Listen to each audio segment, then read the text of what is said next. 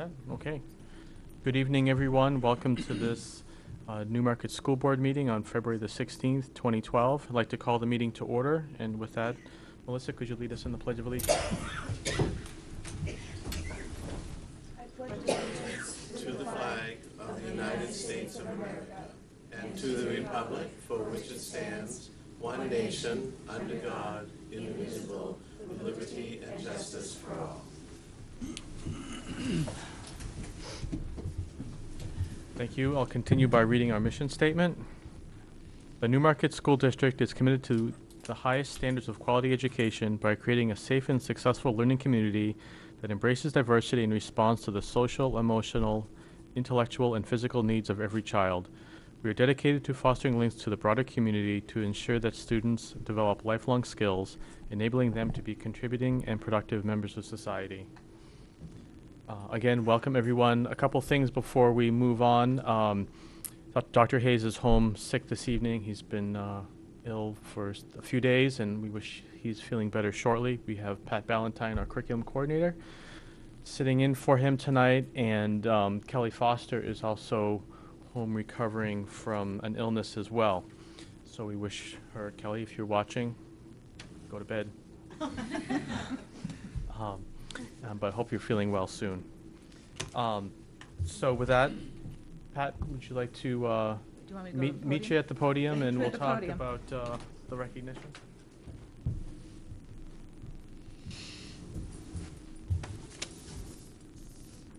I'm going to assume that you can hear me on the speaker, just because I'm short. While we were all getting ready, preparing dishes for Super Bowl Sunday, on February 4th, which is the Saturday preceding that, we had a group of young ladies and young men and two coaches who decided they would take the plunge to help out with Special Olympics here in New Hampshire. We raised $5,836, awesome. Which is a great amount, and they should be very proud. They jumped into 43-degree temperatures to raise that money for us, and I'm sure they're very glad that they're back and warm. So we've decided to recognize those young men and young ladies who did that, as well as the two coaches. I'm just going to read all of the names. When I'm done with the names, would you come up? We have a small gift for you, and then we'll take a few minutes to have the board congratulate you, mingle with the crowd, and you can go on your way. Those students who participated in the 4th Annual High School Penguin Plunge. We have, as you can see, not all 24 or 23 here. We have a math meet that's going on. We had basketball practice, as I understand. We have all kinds of things. They're very active. Danielle Hunan, Ashley Palmer, Jenna Jarvis, Stephanie Bean, Brad Ricard Hunter, Ashley Hodgson, Haley Verestro, Jeff Carmichael, Jessica Selling, Aaron Coffey, Mackenzie Badger, Kate Rossi, Lacey Dickinson, Christian Fillion, Gabrielle Diaz, Daniel Smith, Robbie Wheeler, Kelsey Madej, Alex Chase, Emma Valinsky, Ashley Fillion, Trevor Kiefaber, and Shaylee, I'm probably not going to do this one, Cucinata. And our two staff members who braved that chilly water were Jill Breton and Christina Cochran. Big round of applause for them, please. You can all come up.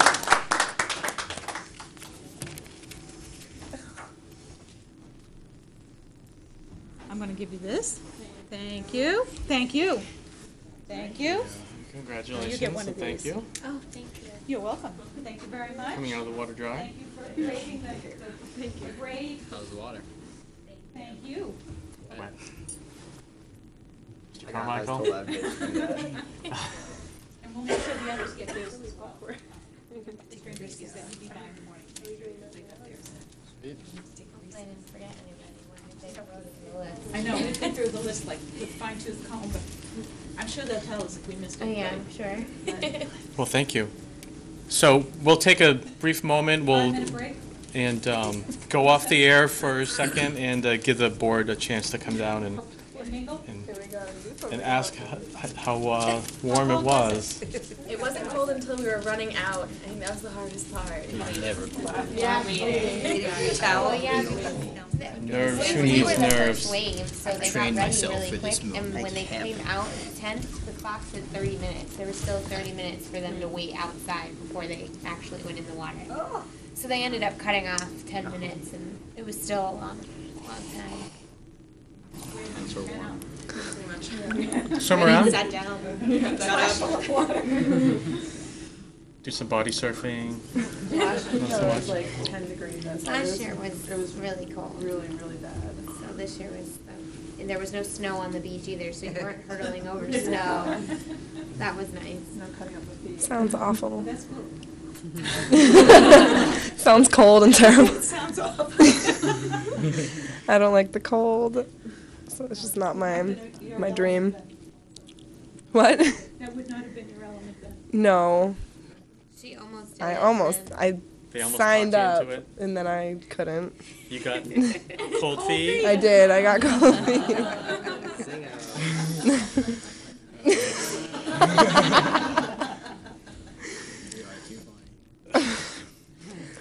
Okay, well, You've already done it. Some of you have already done it more than once, right? Yep. Yeah, this is the members to do third it. year for, Yeah.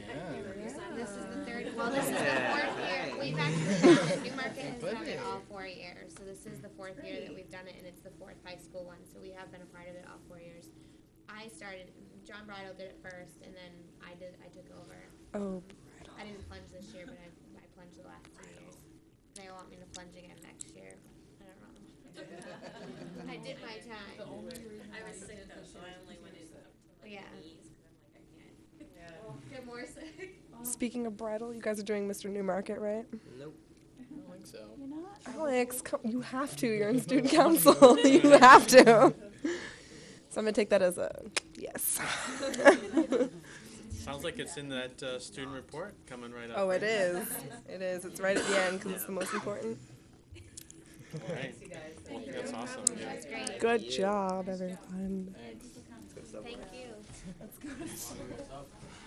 Jeffrey. Never get your hat. Should take my notes, huh? Thanks for coming. Thank you.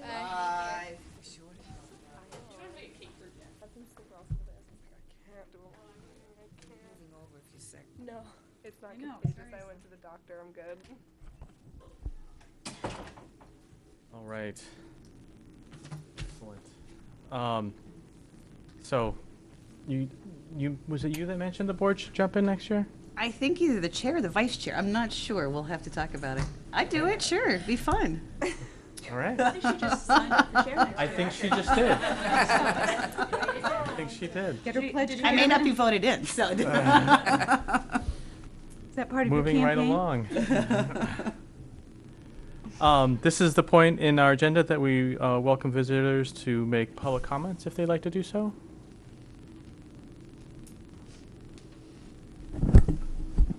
Good evening. Good evening. I'm Joanne Lazarus here speaking on behalf of the Newmarket Teachers Association.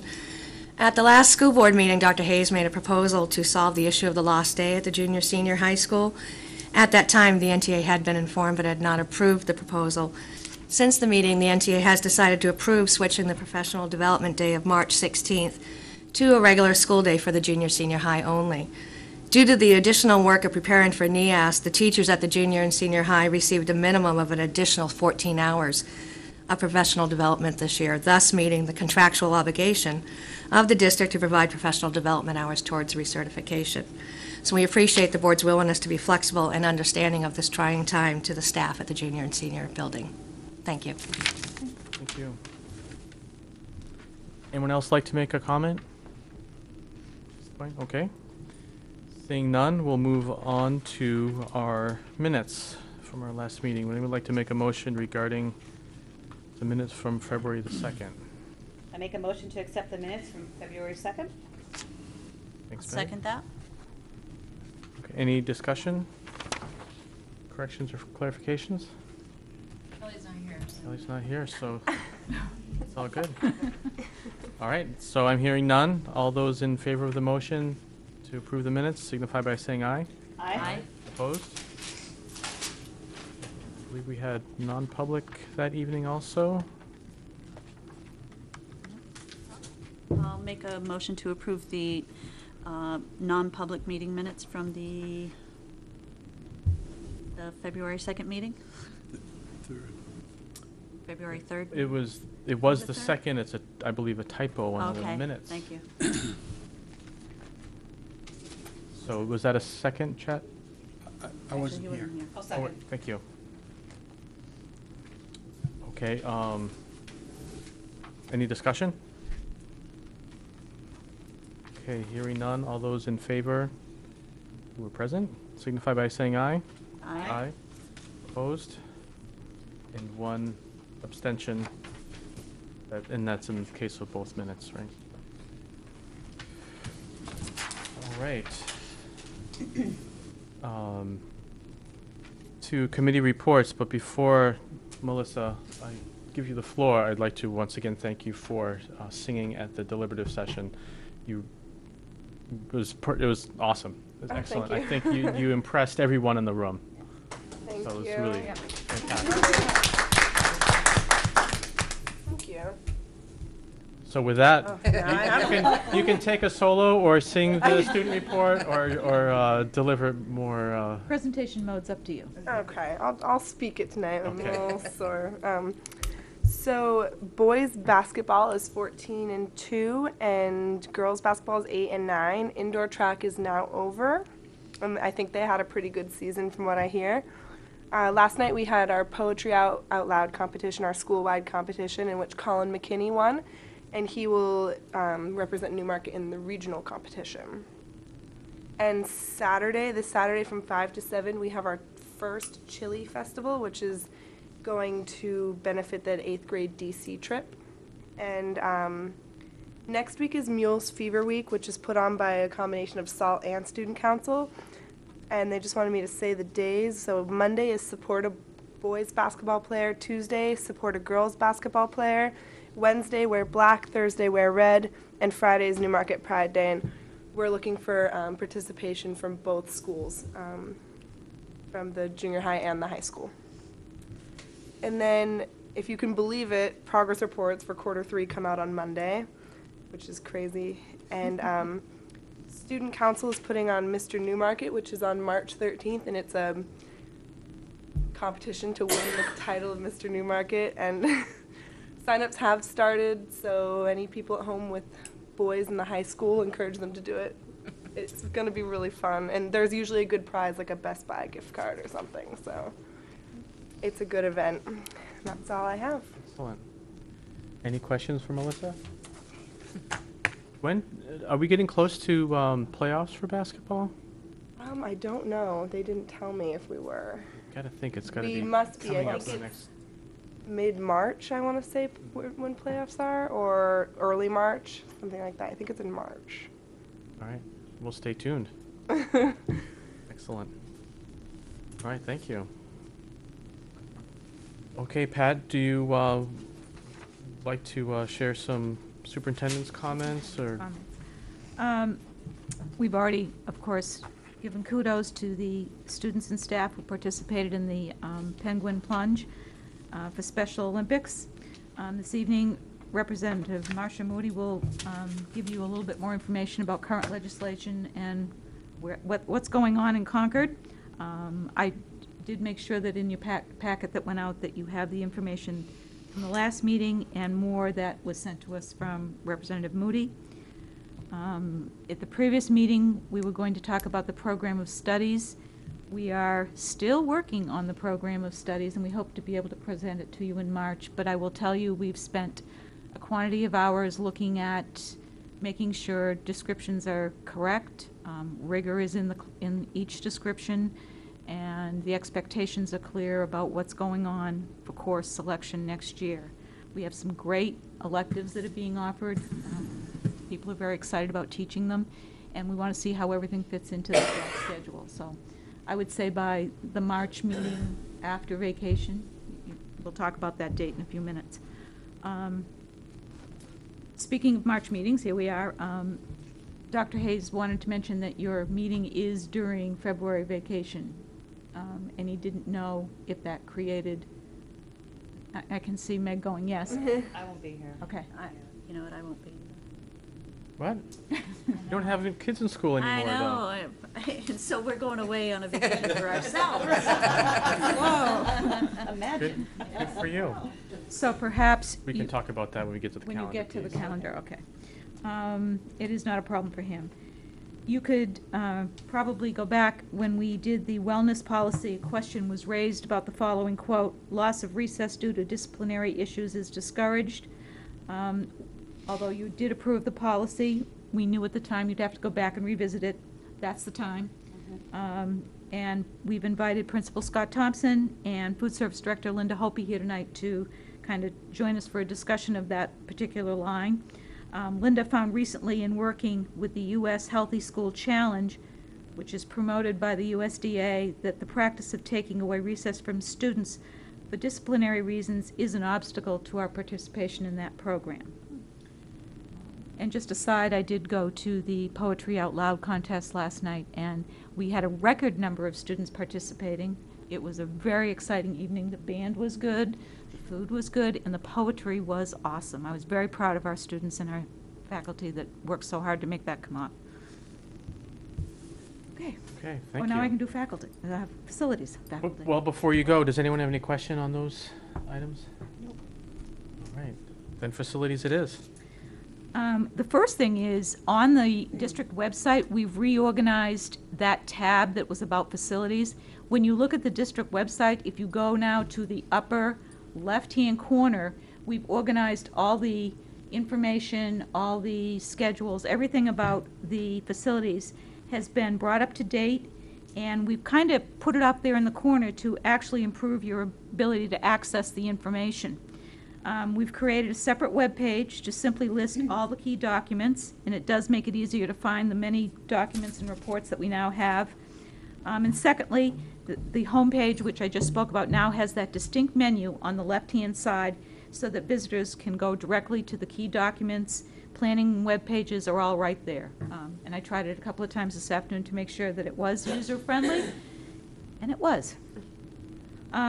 The next Facilities Committee meeting is scheduled for Wednesday, March 7th at 5:30 p.m. in the downstairs Town Hall auditorium.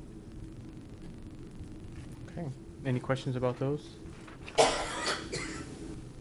I guess speaking, do you, Joan, have an update to give later about how the progress is going in the building? So we can talk about that. Yep. Piece. All right.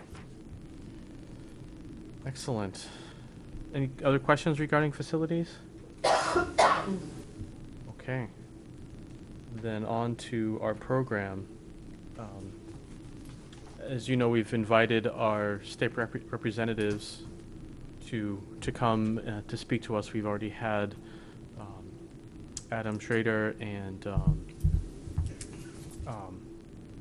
Russ Prescott. Thank you very much. I'm mental block for a second. They spoke at our last meeting, and I'm pleased that we have Marcia Moody here this evening to speak to us. So if you'd like to come up and we can hear what's new from your perspective, maybe we can have some good dialogue. Well, there are several things I'd like to talk about tonight and bring you up to date on some of the latest things that have been happening in the House and the results thereof. I passed out this information from Bill Duncan at one of the last meetings, and I'd like to bring you up to date on the current status of some of those things. It's the anti-public education agenda for the 2012 session of the New Hampshire legislature. And on the House floor Wednesday on the 8th, HB 1692 to abolish the university system office passed. And that was in HB 1413 and 1517, which opt out of New Hampshire No Child Left Behind at a cost to New Hampshire public schools of $61 million. That was laid on the table for further discussion. And there will need to be serious consideration of whether and how to request a federal waiver of the NCLB requirements. The waiver itself is substantial negotiation on which there has not been a consensus within the state up to this point. It will be important to determine quickly whether there is progress that can be made here. The only vote last Wednesday on the HB 1692 defunding the university system office, which passed 247 to 105. And reducing the funding for public education. HB 1607 and SB 372, creating a school voucher program, are the keystone legislation of this session. These companion bills would give a 90% tax credit to businesses that fund school vouchers and offset that cost with funds taken back from the local school districts. This is a large and complex program undergoing daily revision as the leadership pushes it through. If passed, it would cost the state government and the school districts tens of millions of dollars every year and move many thousands of children from public schools to private, religious, and home schools. The Department of Revenue Administration, testifying on February 2nd to the House Ways and Means Committee on the voucher program, said they could not begin to estimate the DRA's cost of administering such a program. Representative Ober, the vice chair of the House Finance Committee, said at the same February 2nd subcommittee meeting that the bill would cost at a time when leadership was committed to not spending money. She went on to say that this was significantly concerned about what this bill would do to the local school districts. But there's great pressure to move the bill along, even if it is in its unfinished state. The next House Ways and Means subcommittee meeting was at 10 o'clock on the 13th. The continuation of the Senate Education Committee hearing is at 1 p.m., and that was yesterday. The House Ways and Means executive session is scheduled for the same time, this Tuesday at 1 p.m. Now, the executive session is the voting session on the bill. So that is scheduled.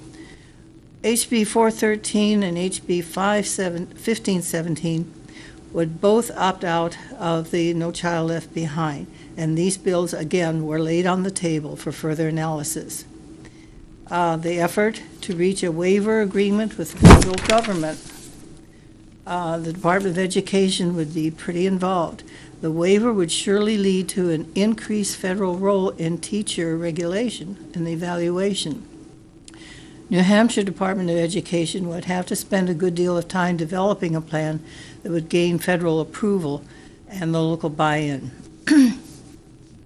HB 1473, adjusting the adequacy formula, further reduces fundamental state support for public education.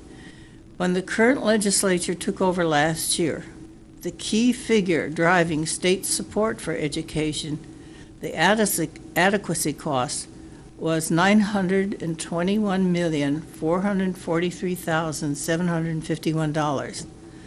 The legislature immediately cut $152 million in state and school districts each year. If HB 1473 passes, adequacy costs will be reduced to $641,354,022, 30% less than when this legislature arrived. The Special Committee on Education Funding Reform held its public hearing on this bill in January on the 6th, and a work session on February the 3rd. There are currently no further meetings scheduled. On February 8th, the Special Committee on Education Funding Reform issued a committee report referring the bill for interim study. This is probably the end of it for this session, though it could be brought back. CACR 8 makes state funding for public schools optional. Now, in the Constitution, the state constitution, it says the state is obligated to fund public schools. but the CACR 8 would be a constitutional amendment. The several political subdivisions shall make adequate provision at their own expense for the schools, provided that the legislature may, not shall, may supplement that provision in the manner and degree that the legislature finds most beneficial to the general good. The public hearing on the House Education Committee will be on February 16th. The executive session will be at 10 a.m. on February 21st. Now, this passed first, and the votes were 479. The votes did pass at first, and it was recommended. However, as a result of that, there was another vote that came up to recommit it. So it's recommitted to the committee, and they're going to study it again. So it is not final yet. But the first time it did pass, and then there was a vote that superseded that said to recommit it to committee for further study, and that's where it is right now. The CACR 12 alters the state obligation to fund public education. It passed the House in the last session 252 to 113. The Senate Internal Affairs amended the bill and voted ought to pass on the 1st of February. On the 8th of February, the Senate Internal Affairs Committee reported the bill ought to pass with amendment at 4-1. Both progressive advocacy groups and the New Hampshire Families for Education, which advocates for homeschooling and parents' rights, are strongly against the CACR 12. Okay, it did pass the House and the Senate with an amendment. HB 1692, in this statement says, proposes to do away with the university system. That is an error. It proposes to do away with the Chancellor's office.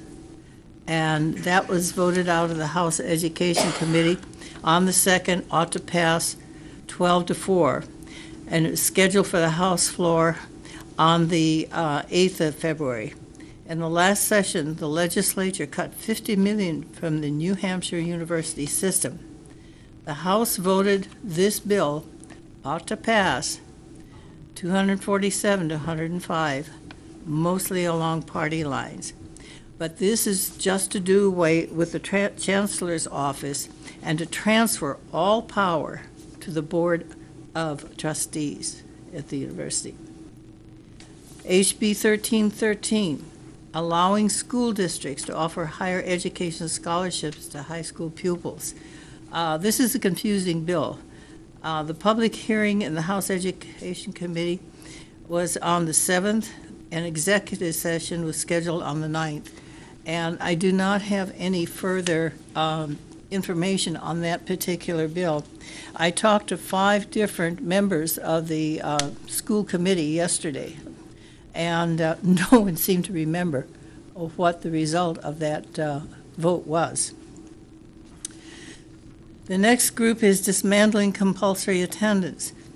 Having failed to abolish compulsory attendance, HB 595, lower the high school dropout age, HB 429, or end kindergarten, HB 631 last year, the legislature continues to try to dismantle compulsory attendance in other ways.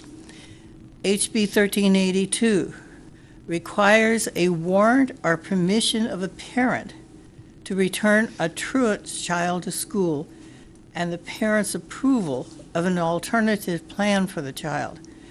This bill would go far to eliminate compulsory attendance. The public hearing in the House Education was held on the 2nd.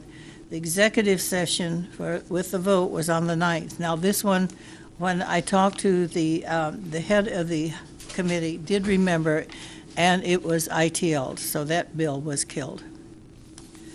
HB 1167 would repeal the 180-day school year.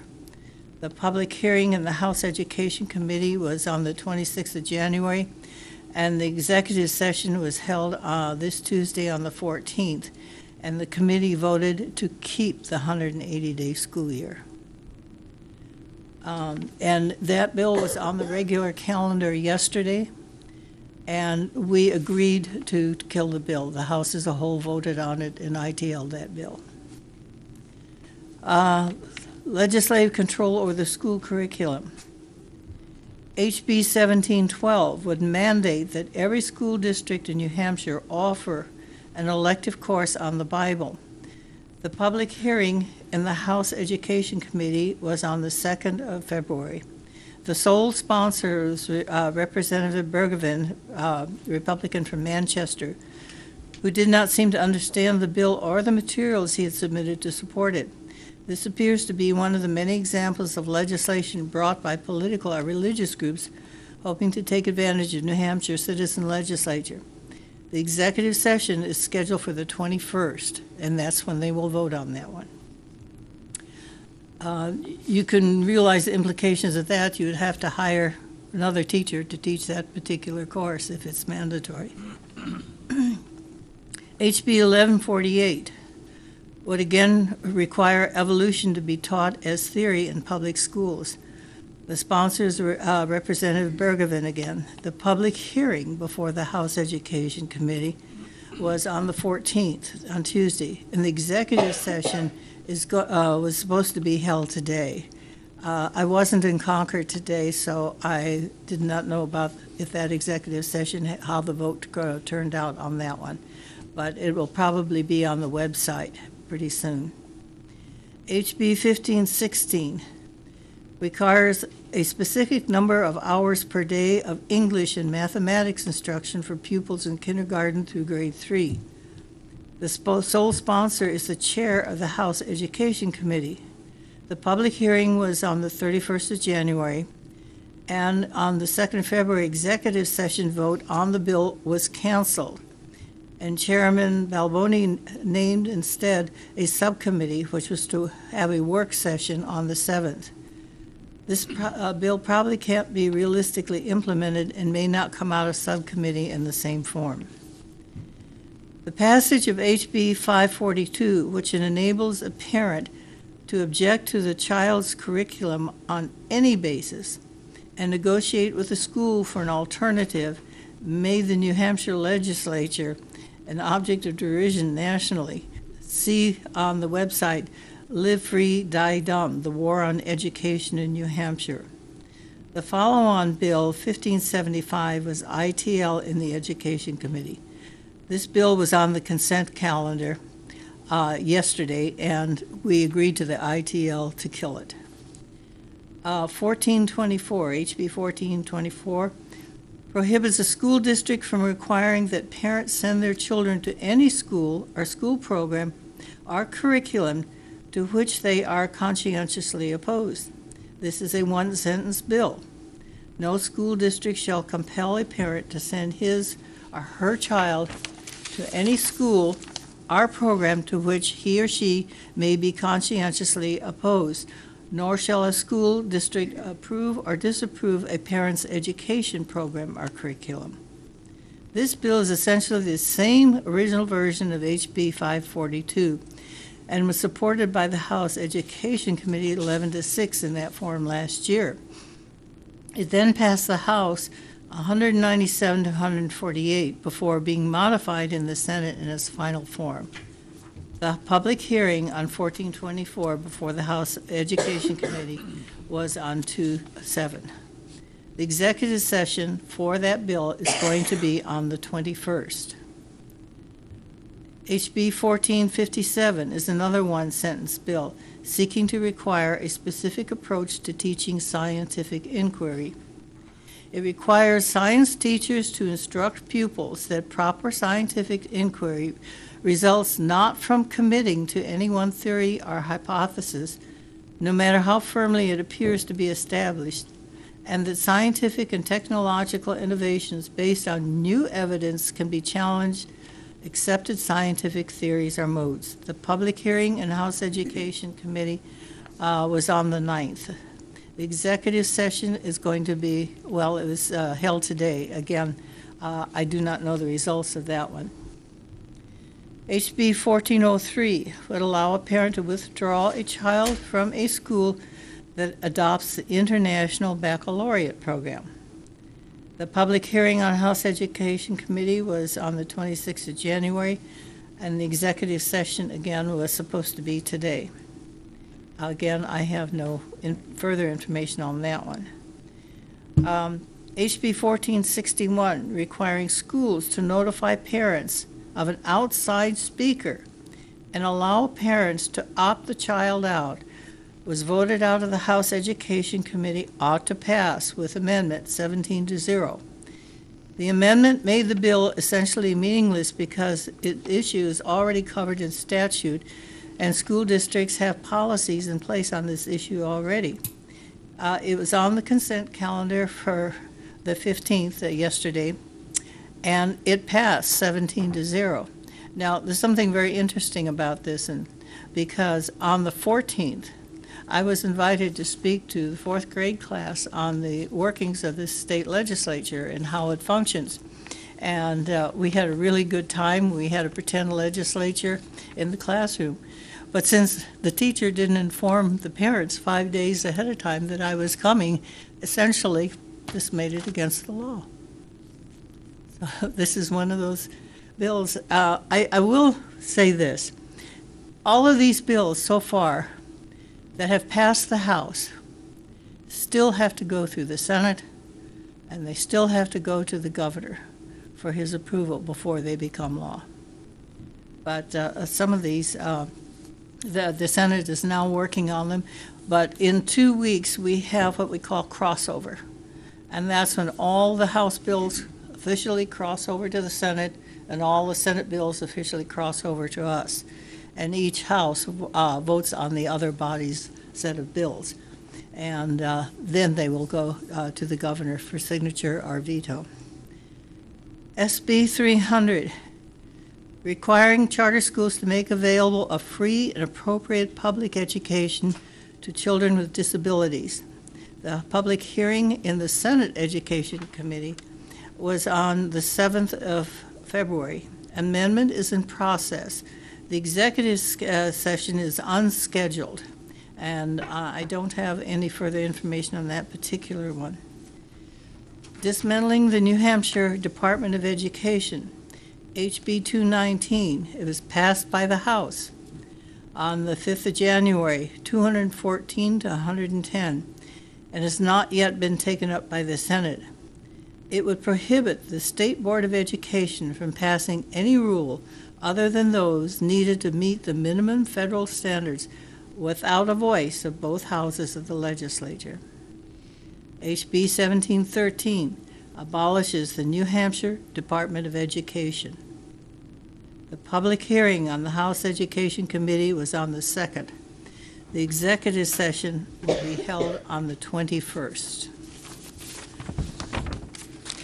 HB 1571 removes the authority of the Department of Education to monitor achievement of homeschool students.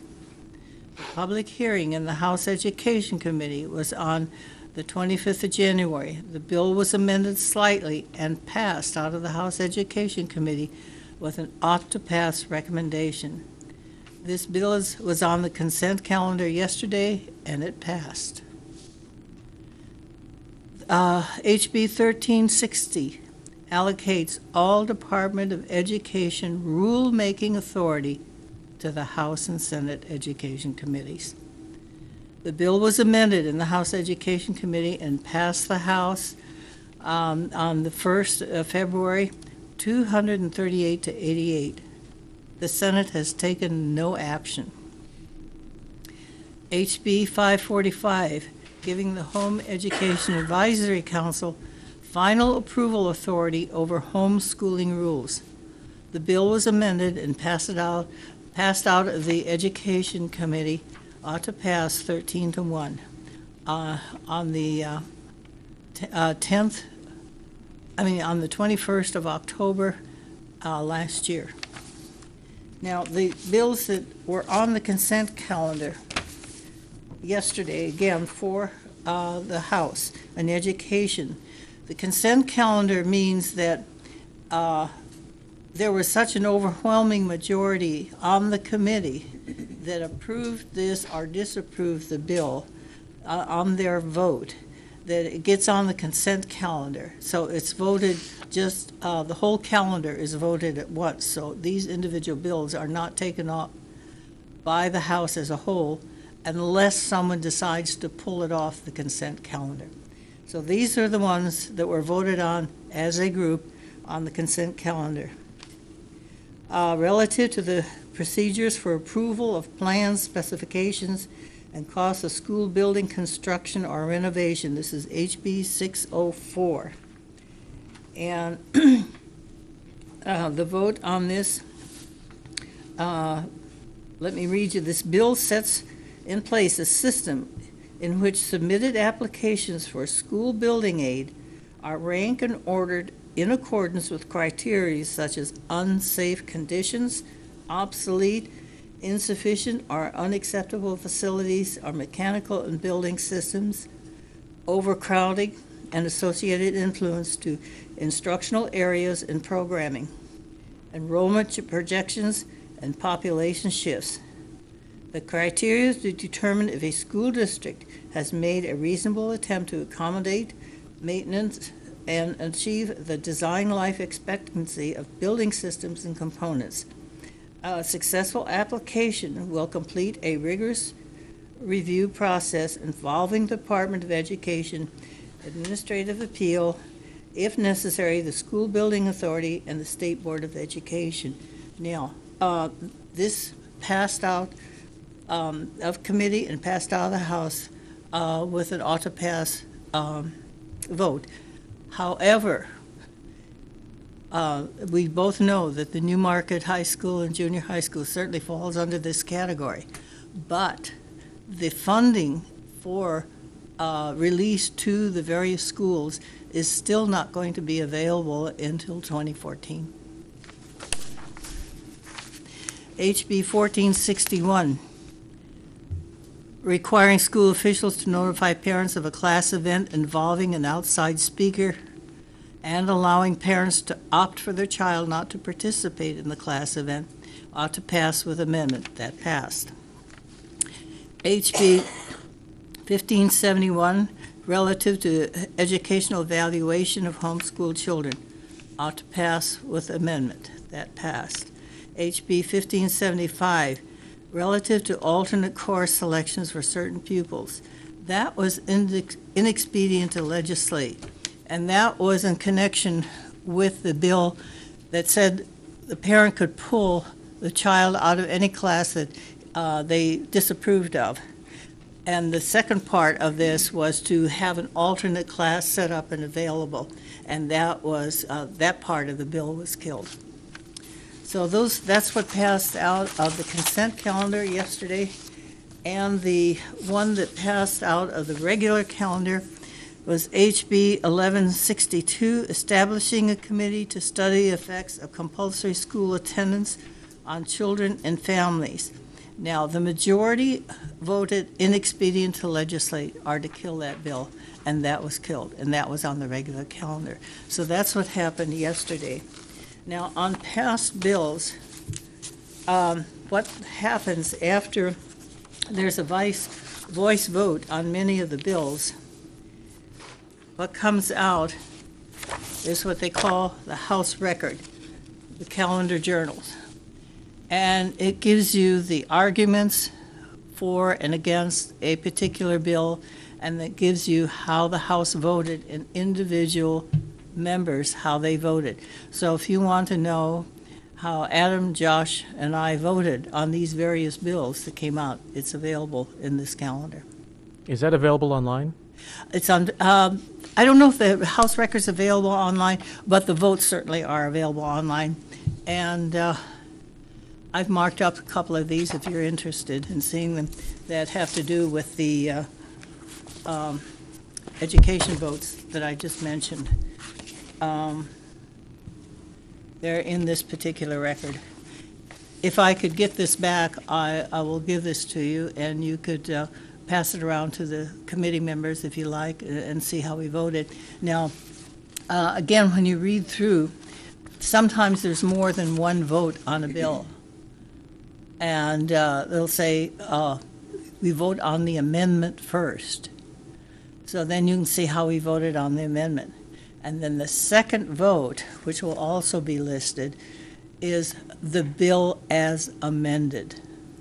So sometimes there'll be two votes on there. And you'll see our votes on here. For instance, on the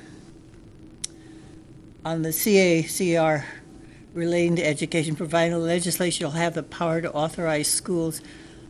The amendment to this passage, adding the word exclusive before the right, takes the state completely out of funding for support and maintenance of teachers, and shall make adequate provision at their own expense for schools, provided that the legislature may supplement that provision in a manner and degree that the legislature finds most beneficial to the general good.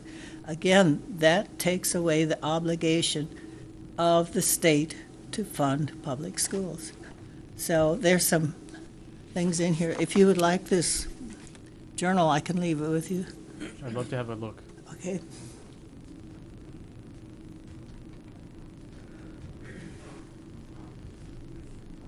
Thank you. Okay.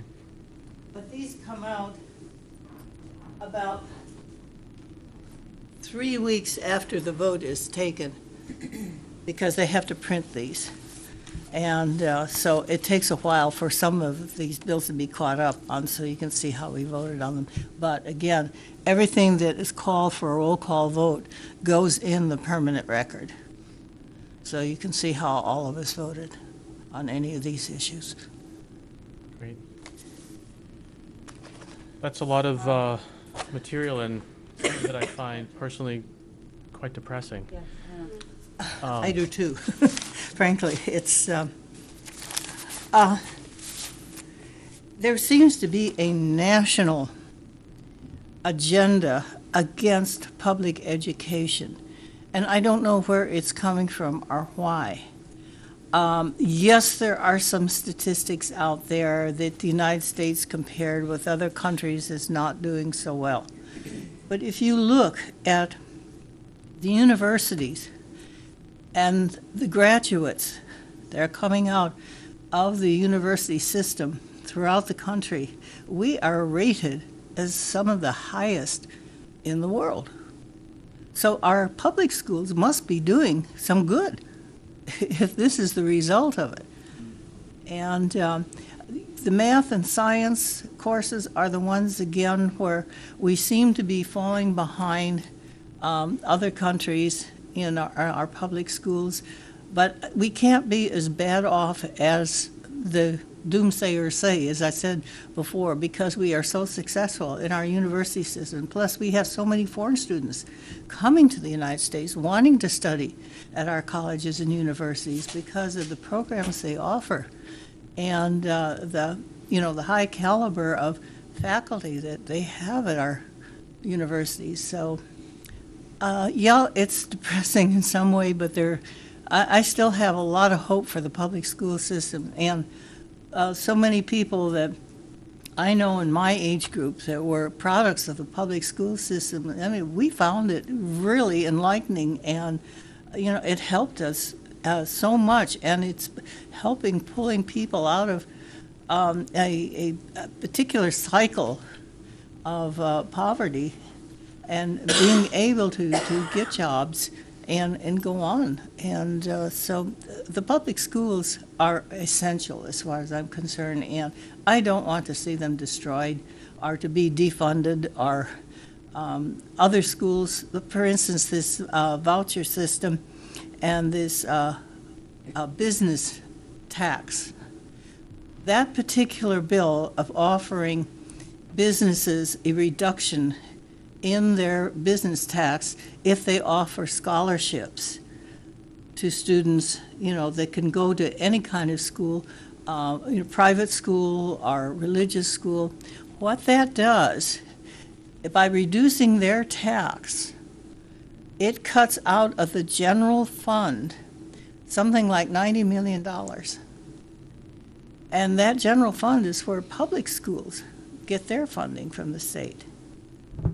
And by reducing one element of tax that we have, and we have so few sources of revenue, and I do have a couple of the bills here that, if you're interested, that gives the fiscal note on them and how much it would cost the state in the long run.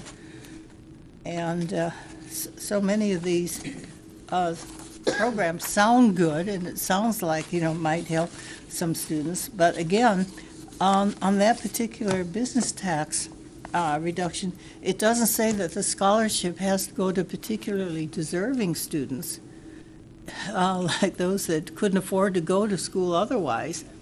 It can go to anybody. Yeah. And again, it's cutting state revenues that the schools definitely need. And we've cut so much out of the revenue system right now that the only alternative to keep schools going is going to be raising the property taxes again, because we have no other means of getting revenues in the towns and cities. So when they downshift these costs to the towns and municipalities, it's coming out of our pockets even more. So, And taking that piece and coupling it with the removal of any sort of accountability for home education, it seems to me you're offering a revenue stream to support someone to effectively not be getting a rigorous education. exactly. And reducing the amount of taxes that are available for the general public education good. So those things coupled together really scare me, if that's the intent of the legislature, to scare me away from supporting a constitutional amendment that gives the legislature essentially a free hand, if that's right. If I'm interpreting it right, That's correct. to then further defund as they see fit, with no bottom. Well, one of the arguments is, well, it gives local control, but it doesn't. It puts the burden on the locals. It doesn't give them any more control, but it puts the burden on. For instance, on this bill, this 1607, establishing an education credit against business profits tax, the fiscal note on that says fiscal impact. The Departments of Education Revenue Administration state this bill will decrease state revenues by $15 million in fiscal year 2013, $18,750,000 in fiscal year 2014, $23,437,500 in fiscal year 2015, and $29,296,875 in fiscal year 2016. The Department of Education states this bill will increase state expenditures by $40,000 in fiscal year 13, and and this bill will it will decrease local revenues by $690,845 in fiscal year 15, $863,556 in fiscal year 2016, and decrease local expenditures by $690,845 in 13, so forth and so on. But you can see how devastating that's going to be to the municipalities if that passes. I can leave this with you with the fiscal notes too. Anyone want to have a look at that? And by, again, by taking away or eliminating the Department of Education and putting it in the hands of a legislative committee, again, it all depends on who gets in the legislature, is whether they decide to help the schools or not help the schools, or what's going to be taught in the schools, or what rules are going to be set up for the schools. So again, trying to eliminate Department of Education is, I don't understand the rationale for that. Again, it's, they say local control. Any, as much as that's a showstopper, any questions? What do you follow up with? Yeah, Okay, well, thank you very much. Thank you. thank you very much. Marcia, if we're interested in getting a hold of you to get some further questions just offline as individual, what's the best way to contact you? Offline? Well, yeah. should we call you on the telephone, No, you via can call me email? on Which the is, what's the most easy way to get a hold of you? I'll give you my card. Okay. I'd like to make a suggestion and get it back in March sometime, and again, give us another report. In March, sometime around the middle of March, that'd be okay with you? In terms of how some of these To other see, bills, to yeah. see where. To the see how progress this is of it turning over. Um, Would that be too soon? Or if you could even email us. Or April? I was thinking, by April, we may have some of the votes on what the Senate has done to our bills that we've passed. Could we have you back in April? Yeah. Oh, I'd love to have you back. Except on the 13th. I won't be available on April 13th. Okay, That's well, great, that's excellent knowledge. Okay, thanks very much for coming. thank you.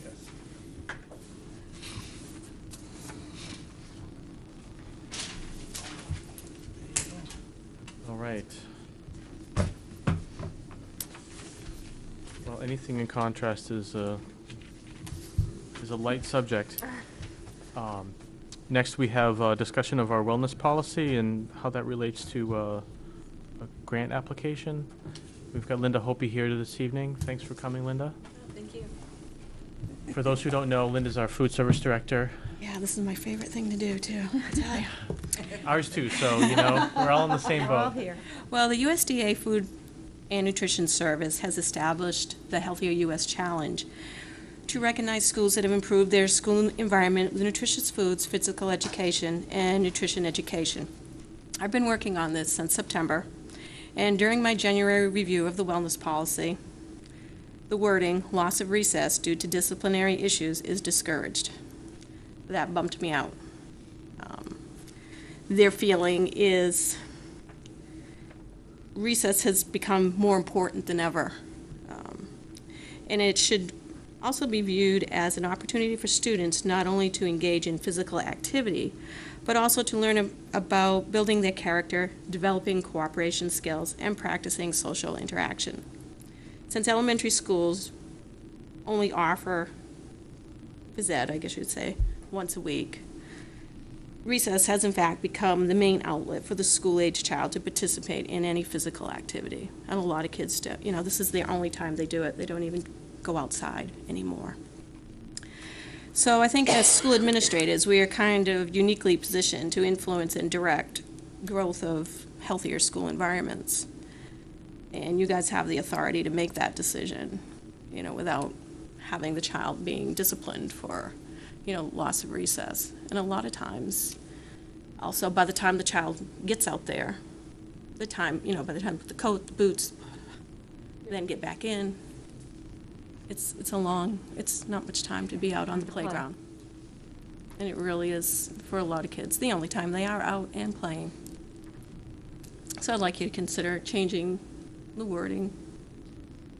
Is also the legislation changing? There is. I talked to Mary Jo McLarney from the USDA yesterday, and in September, there's going to be some very strict regulations about what your wellness policy can and cannot say.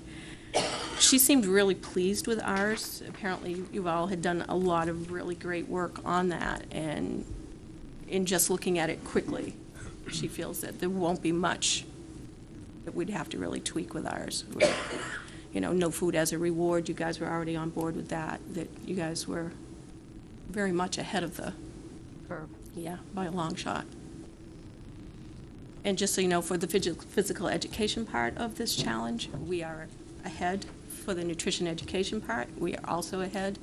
The food part, as you notice, the menus have done a really drastic changing. Everything is very well, I guess, specified. And that's part of that challenge, that everything is very crystal clear. It's a tough challenge. 3 schools dropped out yesterday out of 10. There's only 2 schools in the state right now. One is Exeter and one is Nashua that have met this challenge, and apparently it's been out since about 2004. Wow.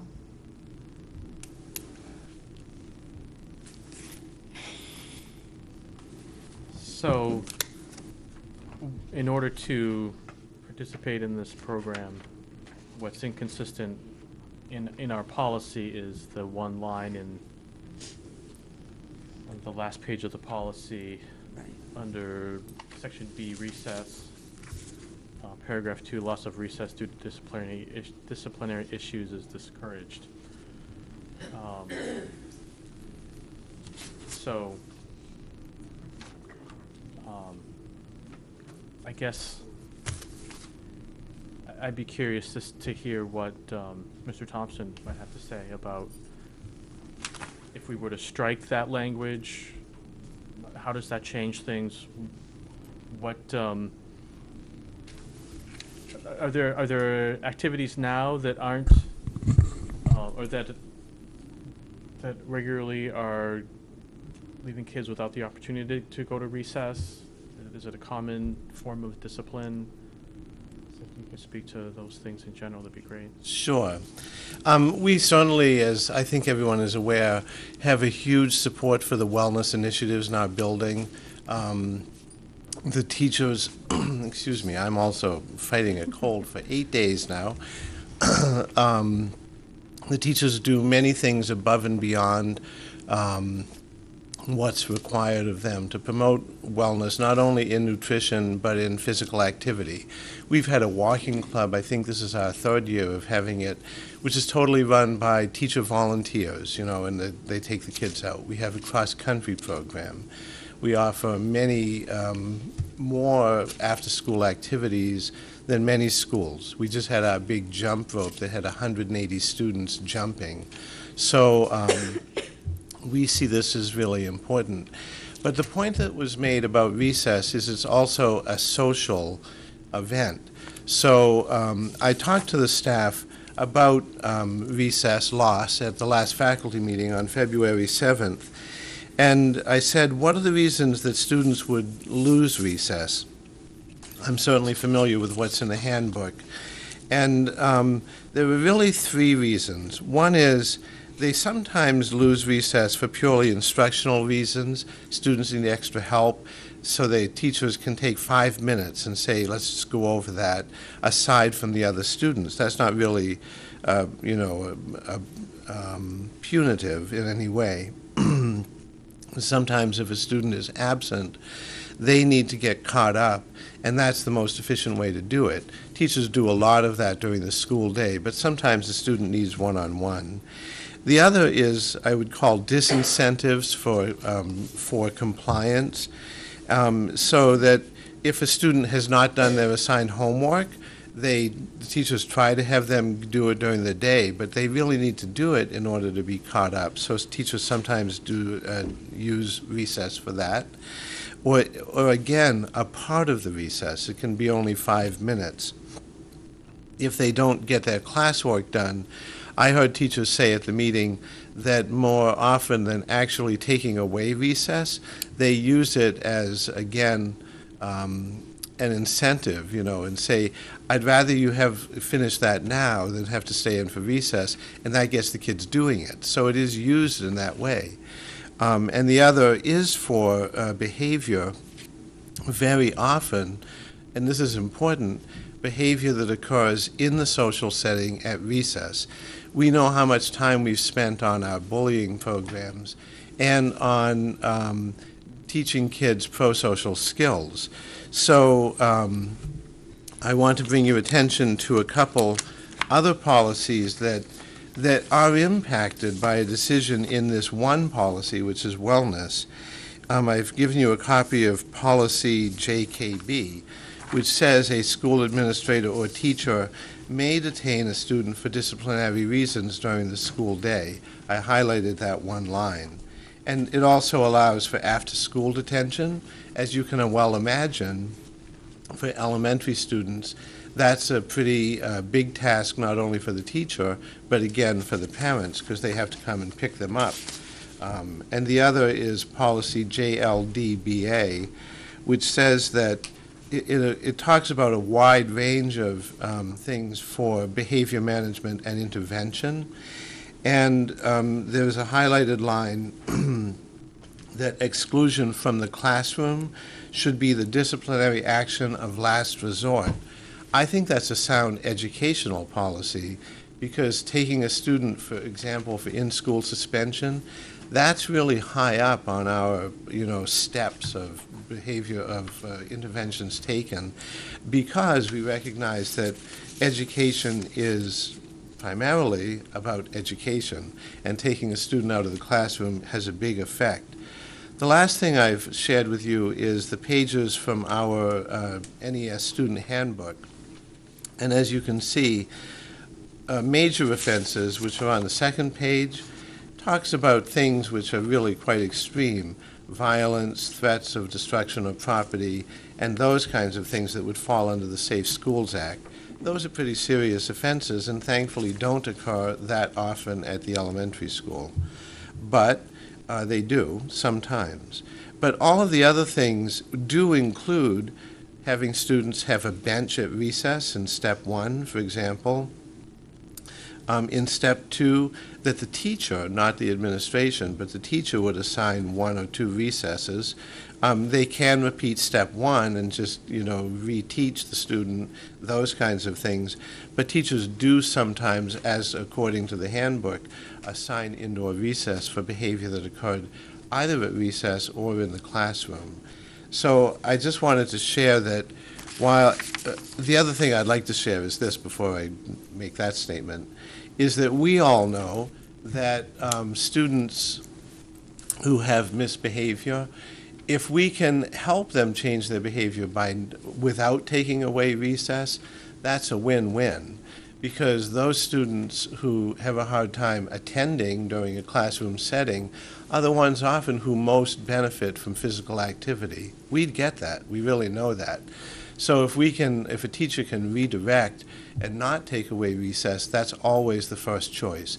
If they can do a brief timeout or send them out of the classroom with a blue slip, as we call it, for a 10-minute timeout, they'll always try those things first.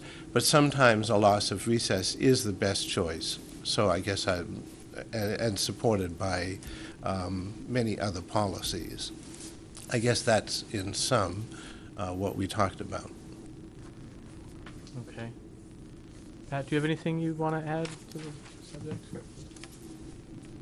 In looking at, I guess, recess, it's not long, you're right. By the time we get, especially this time of year, by the time you get the boots, the hats, the coats, mittens, and coat on and zipped up without getting their chin caught, there isn't a whole lot of time left. It is important that they get that physical time. I see where we have a lot of particular pieces of policy that affect it as a behavior. For me, recess is about, if you're going to lose recess, it's for something that happened at recess. It's not homework, it's because there was some kind of behavior issue or something at recess.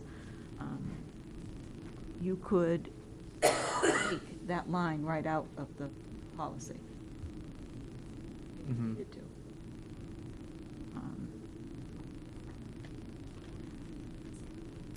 So that would simplify certainly this wellness policy, if we were to do that. As this is a policy and a policy modification, I don't know what sort of timetable you're on, but I have, as long as I get it submitted before the end of the school year, other than that, if I go to do it next year, the regs to it this is like the first time through, so it's a lot easier, even though it's very hard. So the next time through, they're going to make it even harder because the federal regulations are changing, so the whole thing is going to change also. So if we were going to do a policy revision, I guess is where I'm going, is we would need to, yeah, make this a first read, and then at our next meeting, we would have the opportunity to vote on any changes, which then gives others in the community the opportunity to weigh in on language changes. Any of the board members have any thoughts on removing that line, or the general concepts of recess and It seems like we had discussions on this We did, when we yeah. talked about this. I don't see any problem with removing it. It, What, Go ahead. what about the handbook, though, the student handbook? I mean, do we then need to? That could- needs to be revised. We'll need to do the same there? That could be I would changed. think that we would. Mhm. May I add one comment? Sure. Just to clarify? Please. I think that it isn't simply that there's a line in the policy that says it should be discouraged and that's viewed as weak. What they actually need, as I understand it, for the grant is a statement that recess may not be taken away for disciplinary reasons. That's a much stronger statement. That's what I understood, and I could be mistaken about that. So it isn't just leaving it gray. It has to be clear for the purposes of the grant that we may not do that.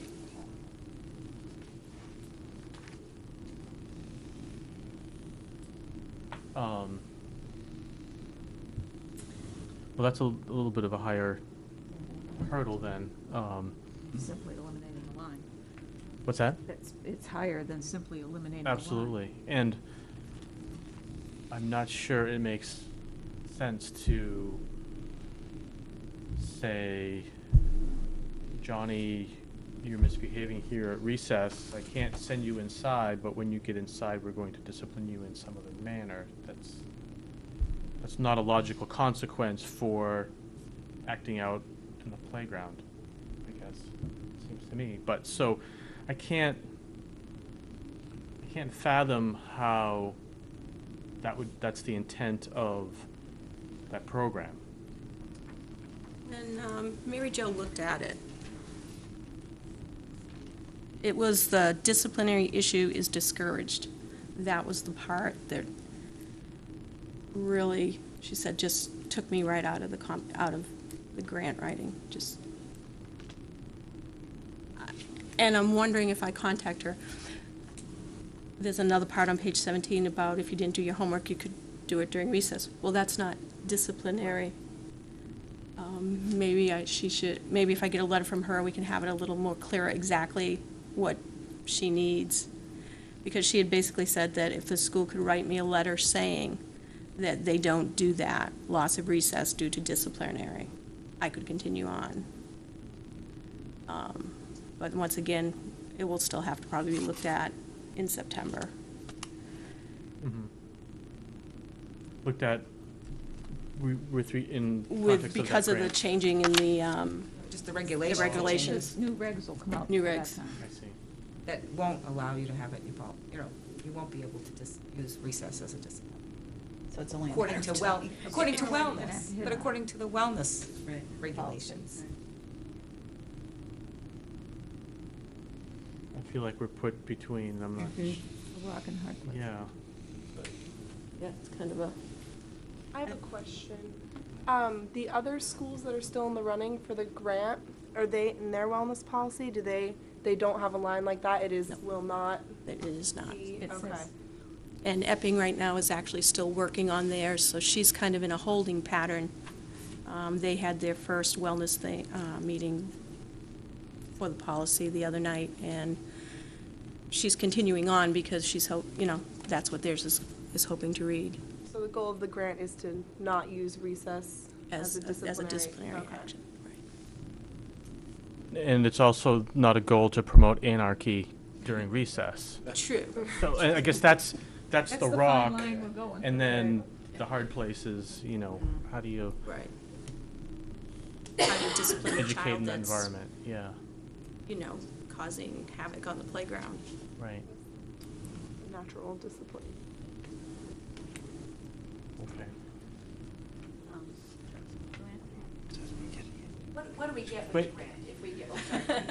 I'm sorry. If you'd like to, could you What come do we up to get? the What to do we the get, Joanne? microphone, We actually please? get a national recognition.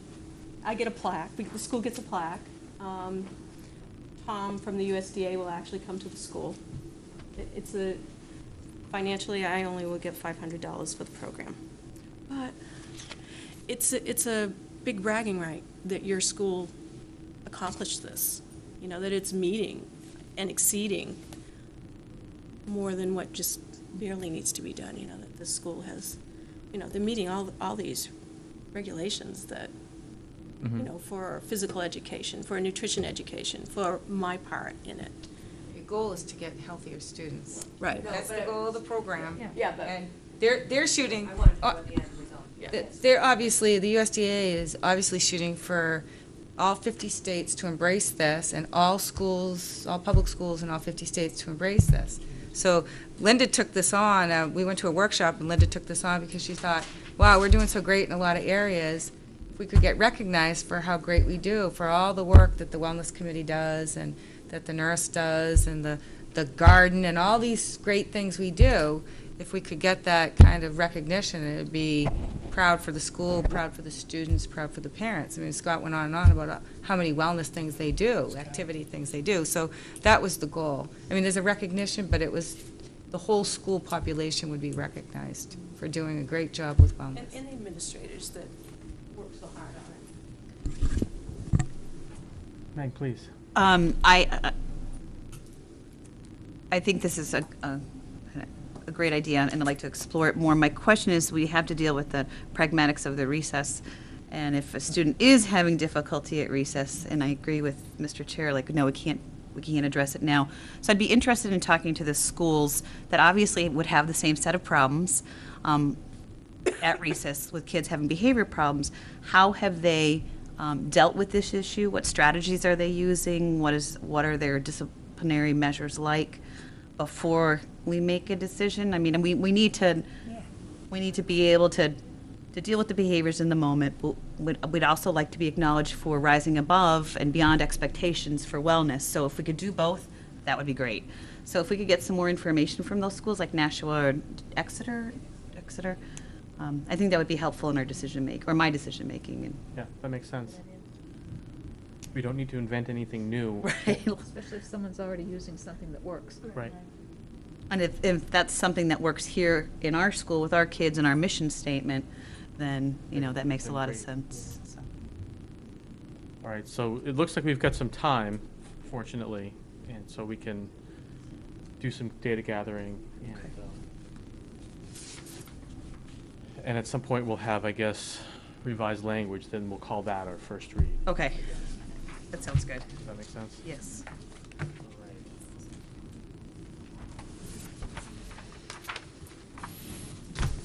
Okay.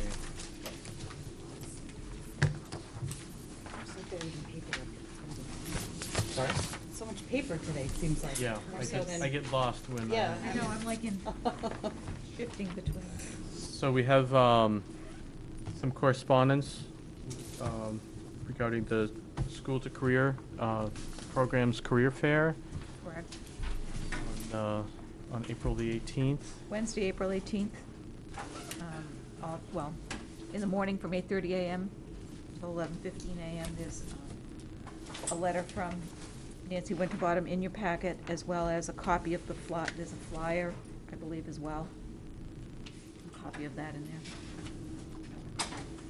Okay. So if there's anyone who's watching this meeting this evening that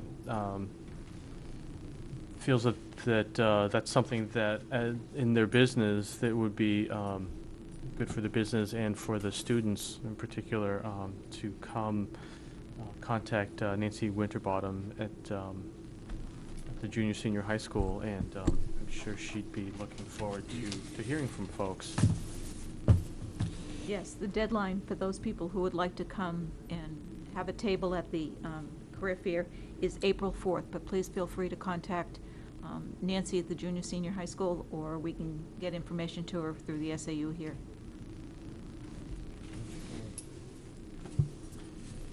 Next, we have Business Department. Joan, how's it going over at the school? It's going well with the ceiling repairs. I gave you a memo tonight, but I guess I'll read it so people in the public can know what's happening.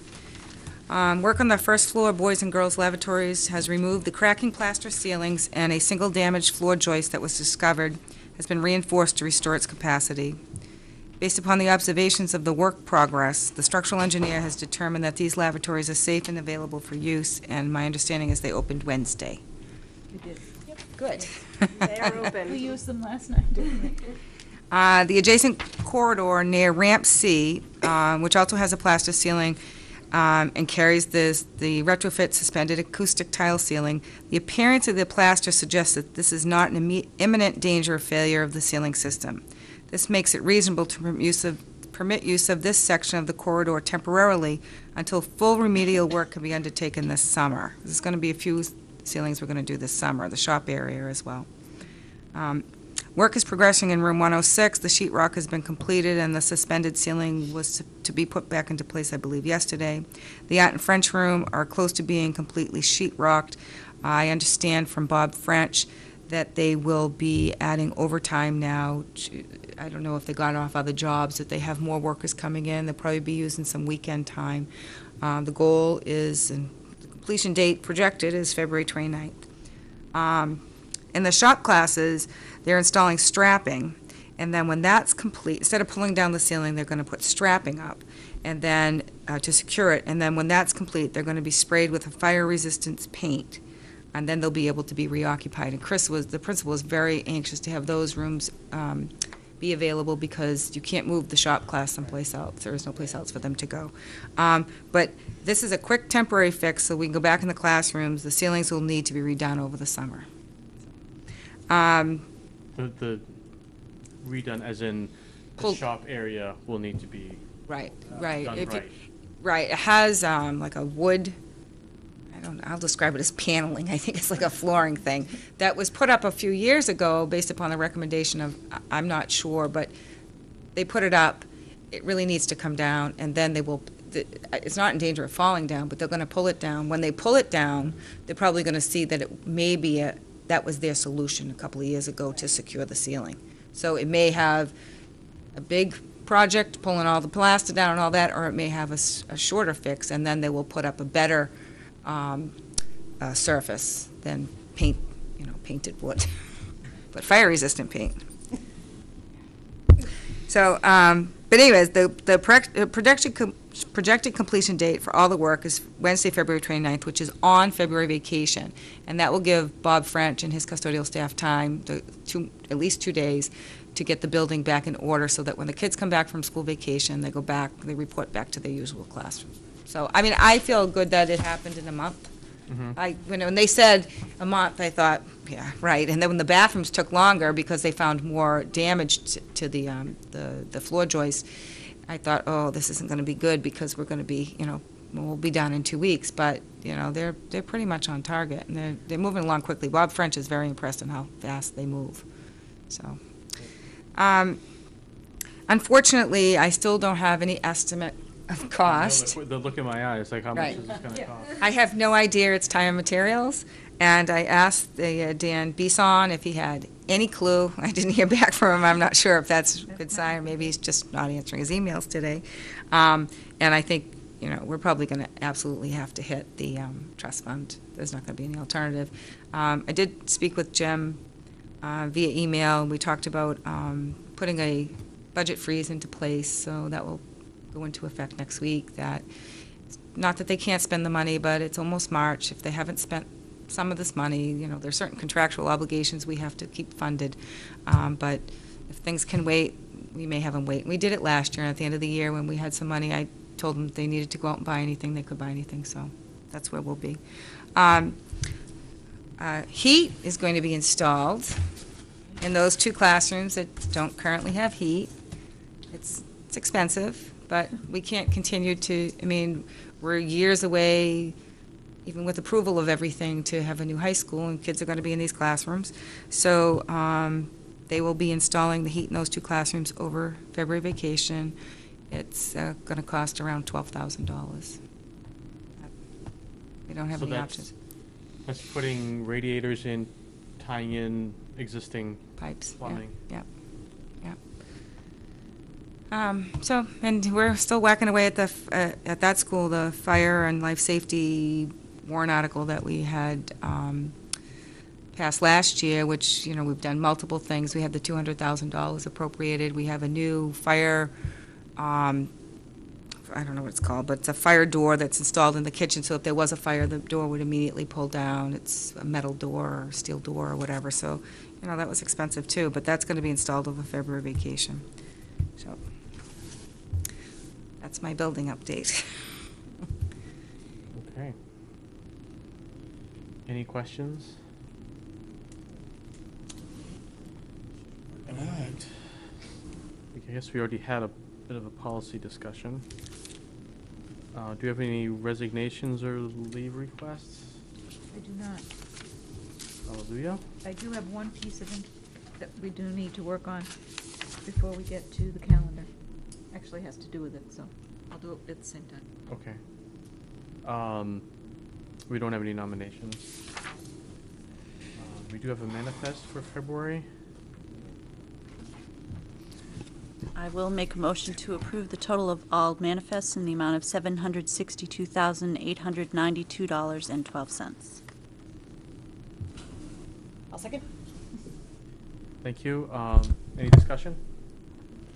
All those in favor signify by saying aye. Aye. Aye. Opposed? Okay, calendar item. We have a couple of things. The first one is, and Ms. Lazarus alluded to it, we need board approval for a calendar change from March 16th, 2012 at the Newmarket Junior Senior High School. At this time, there is clear agreement between the teachers' union and the administration on the following: to use March 16th as a regular school day instead of a professional development day. Staff will not be required to make up the professional development day. All right, do we need so we would need to make official board action on that. Correct. So if anyone were willing to make a motion on that?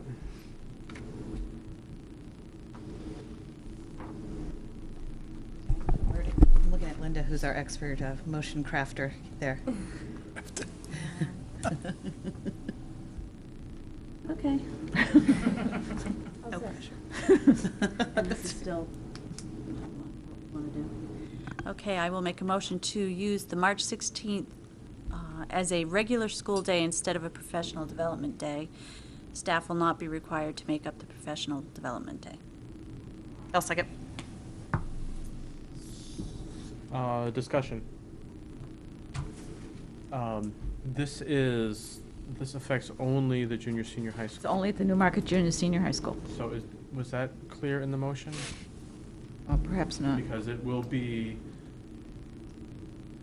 Right, but add that it's the Newmarket Junior Senior High School. right, so at the elementary school, it'll be. A professional development day. And no school. No school for those- students. So do you want me to do it again? Do you want me to just? So Yeah. They, Okay, so that's the intention of your motion? that was my intention. And the second? Yes. Okay. Getting awfully official here at this time. no, come on. Any further discussion? Hearing none, all those in favor signify by saying aye. Aye. Aye. Opposed? Okay. You have in your packet the letter from the attorney, Peter Phillips. Thank you, yes. Based on the proposed schedule for the curative special school district meeting.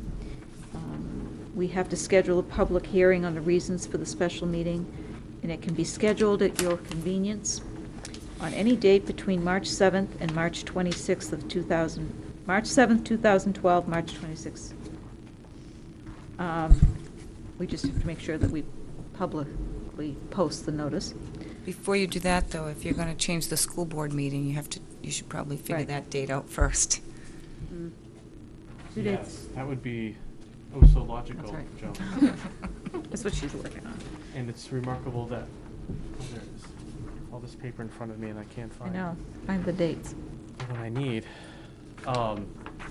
So, it sounds like there's at least a couple of us that won't be available on the 1st for that school board meeting as scheduled.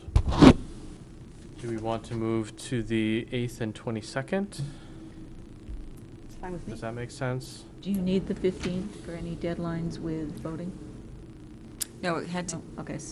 no, they can do it on the 8th. Yeah, It had to be between the 7th, you just read. No, but between the district, the other voting that takes place. For the voting Yes, the SB 2. That's the 13th. That's on the 13th. Right. So I think the only action really related to that is a early reminder, I guess, that the board would need to be available to sign the voting record. Voting record. At the end of that meeting.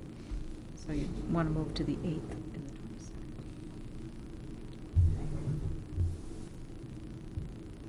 So it sounds like it works for everyone. Hopefully it works for Kelly.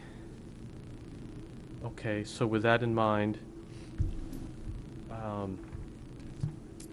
the idea then would be to hold a public hearing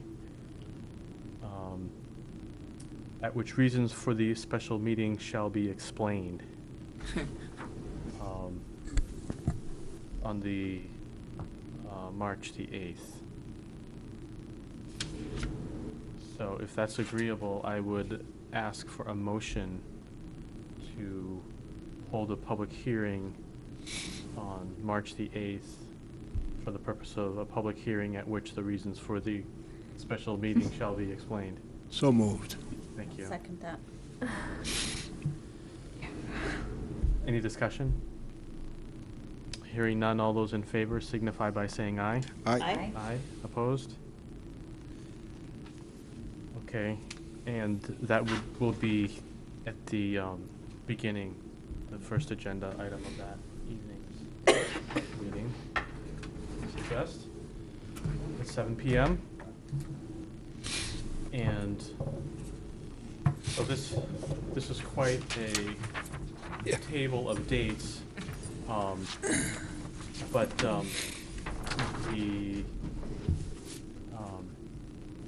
long and short is we'll have a public hearing on the 8th, and then we'll have a special meeting to be scheduled at 21 days or more after the voting day of the 13th. So we'll determine that.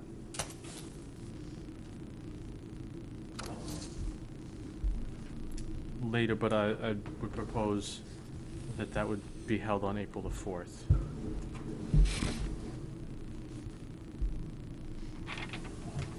And the posting requirements of that are all outlined in this document. And this, my understanding is the agenda for that meeting would be the singular item of repairing the defect in the posting piece of that. It would not be a rehashing of content. It would just be something to ratify the meeting, if that's the right word. I'm not sure. And if there's other questions regarding what happens, one way or the other on that, we can send those towards our attorney's office. What I'd like to do, though, where that's a proposed date for April the 14th, I'd like to, since the town has a similar defect. April the 4th. I mean, sorry, April the 4th. I'd like to make sure that we pair that date with the town so that we can do it all at once and not drag people out on 2 occasions, if that's at all possible. All right. So it says here that tomorrow,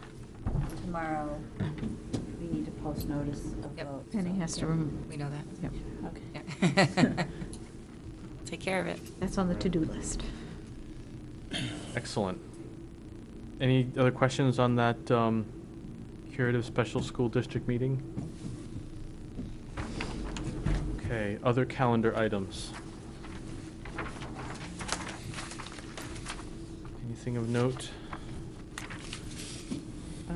Saturday, we have the Chili and Chowder Challenge at the junior, senior high school. It's to benefit the 8th grade trip to Washington, I believe. Right, thank you for that I think reminder. it's $5 admission and you get to test all the chili Everything. and chowder you want, so. All right, sounds good. A reminder that our winter vacation starts Friday on the 24th, and we come back to school on March 5th. Okay.